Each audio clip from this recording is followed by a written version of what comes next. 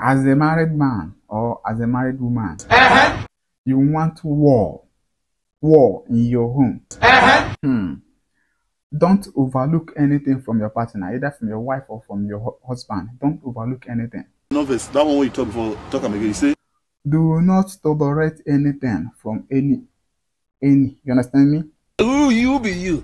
I better go sit down. Love it today. Don't tolerate. Always ask him, who was that girl I saw you with? Who was that man I saw you with?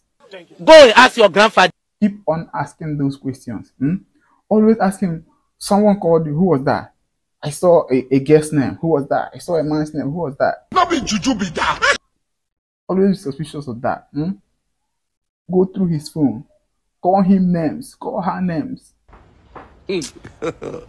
God have mercy upon us. By so doing, war from Sambisa will be fought in your home. And then your home will be sweet for you. Jesus is Lord.